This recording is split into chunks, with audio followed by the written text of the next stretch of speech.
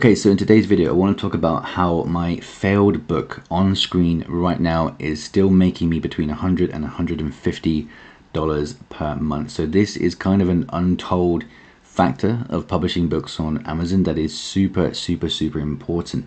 And what we're talking about here is managing failed books so that they either make us some money or make us our money back. Okay, so this is the book that I published back in October the 7th of 2023. It's had around, I think, 800 sales, and around 200 of those have come from advertising campaigns. I think it's probably slightly higher than that. But the problem with this is that I found that the book, while it was making a tiny bit of money, no matter what I did with the advertising campaigns, I was still at a loss. So I was running automatic campaigns, manual campaigns for a prolonged period, product targeting campaigns, keywords. I pretty much tried everything with this book here for a prolonged period. What I realized was that I just wasn't really making any money with this book. So across your publishing journey, you are going to run into this scenario where you need to know how to manage your books and at what point you should manage those books as well. So if we just head over to Canva here and take a look at how I'm going to present this to you, the first thing that I want people to understand is that you cannot run ads at a loss forever, especially if you're doing like a $6.99, $7.99 or an $8.99 book. You just can't keep running ads at a loss forever. So when I tell people to this, when I tell this to people, I like to use CocoWallet as an example. So everyone knows that CocoWallet are making a lot of money. They're wildly successful on Amazon. But if you take a look back through some of their books, even very recent books, you can see that they're not selling particularly well. And if a book is not selling particularly well, that's not exactly the best example ever, but the likelihood here is that they're not running advertising campaigns to all of their books. So if we use this book as an example from CocoWallet, what we can see is the book is ranked nearly at 1 million, which means that they're not running advertising campaigns. They might be, but they're certainly not pushing this book like it's going to make them a ton of money. So what I'm trying to get at here, number two, is that your books are going to fail. Not every single book is worth running advertising campaigns to for a prolonged period. So there is a consistent across all the successful low and medium content book publishers, and that is that they will test their book into the marketplace for X amount of budget, for X amount of time, and then make an informed decision if they want to continue pushing that project or whether they want to give up on that project. So what we're talking about today is how you should give up on your books. So for the sake of this example, let's say that 1 in 5 of our books are going to stick around and be massively successful on Amazon. So I know that some people watching this are going to say, I've got 50 books and none of them are successful. They're all losing me money.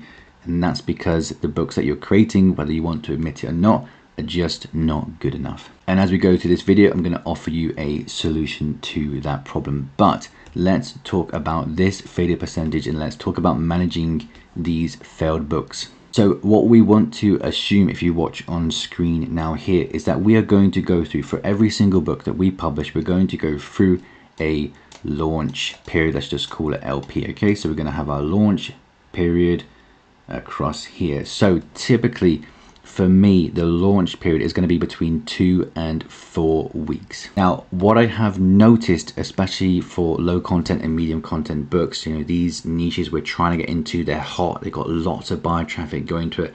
What I have noticed is that if your book is going to take off and do well and show some promise in the marketplace, it's going to do so within that period, that sort of 2 to 4 week period. Okay, so let's just say it's a 2 to 4 week period. Okay, so alongside this time frame, we typically have a budget that we're going to allocate to each of these books. So mine is typically going to be around, let's just say $150.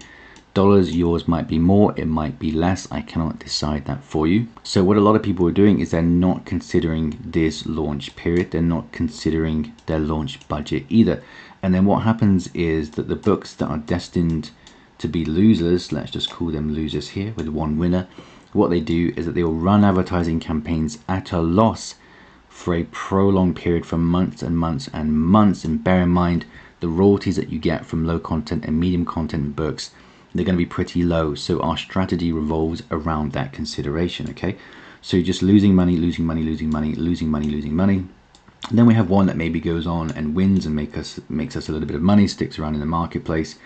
But by this time here, across the rest of our books, we've already lost a ton of money, and we keep going and going. And I've seen it before, people will keep going on and on and on, minus 5,000 in some cases, with no stop in mind, hoping that eventually that you're going to get organic sales. So prolonged ad spend, it can help you. There can be a point where a prolonged ad spend will help you get more organic sales, but you cannot assume that it's going to be 100% of the time, because like I say, you're going to find yourself a ton of money down, and it's not worth that risk. So let's take a look at the color by number book here, which I'm going to call a losing book. And this is how we recoup our investment for our projects and even potentially make money from them. So we went through this launch period, we had an X amount of spend, we went through it, we go ahead, then we take a look at the metrics for the advertising campaigns, we then pair that versus the organic sales, and we work out, are we actually making money, are we getting traction in the marketplace? And then we start making these informed decisions as we go through a kind of maintenance period for a book. During this kind of maintenance period here, I was still losing money with the advertising campaigns, and the organic sales were not that strong either. So at this point here, I needed to make, let's just call it D for a decision. So at this point where I'm making a decision, I've upped the price to $8.99, and I've also turned off a lot of the advertising campaigns because I don't want to keep losing money. There wasn't enough information during this period to say this book is going to go on and make you a ton of organic sales. So it's damage limitation at this point.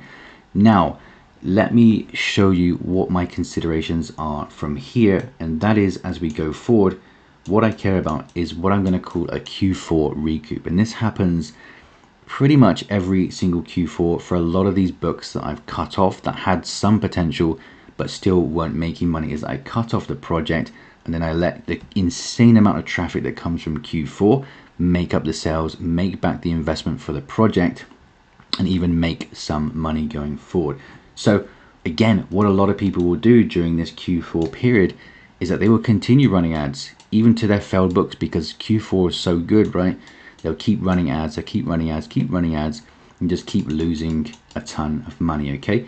So at this point here for Q4 for this book, what I can guarantee is going to happen, we're going to be in the green all through October, November, and December, okay? So if I head back to the listing here, just to show you what's happened of the lifetime for this book and the considerations for managing this book here.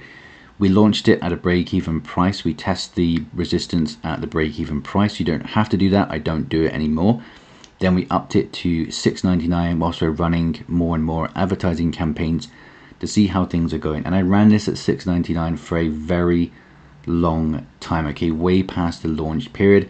I was looking at all these metrics and I'm thinking, well, they're quite good, they're not too bad, there's some organic sales, but during this period we're not really making any money, and at some point we have to make a decision. So here I've upped the book to $8.99 to test the resistance whilst there is no advertising spend happening. So as you can see, we are still making the organic sales during this period. Now what I've done here, because I feel like just testing something, is to see how the resistance is at a much higher price point, and that's not really relevant to this video. But as you can see here, we're still making money during this period here, even though it's not super glamorous low BSRs, we're still making pretty much profit at this point. And during Q4, I can guarantee if I lower the price back to $8.99 that we're going to make a lot of that money back and hopefully make some money going forward. So really, it's this launch period here for every single book that you need to focus on and then make a decision. Should I carry on running these advertising campaigns? Does it make sense to keep doing that?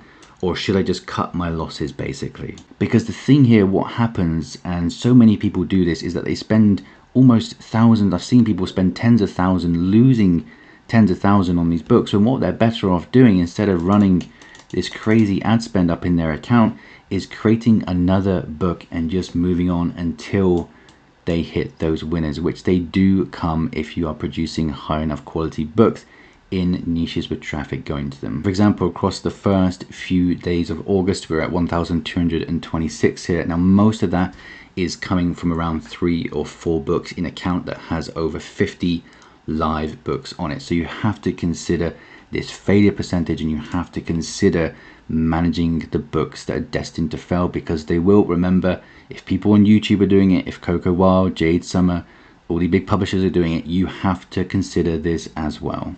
So one of the biggest problems that independent publishers have is not knowing if their books are good enough to go through this launch period. They don't know what to do during a maintenance period where they look at the advertising stats to see if they're good enough to keep running ads to, which is why I've set up the Raydog service. You can check this out at chrisraydog.com. It's in the description below. What we have here are tons and tons of course content. We have my strategies.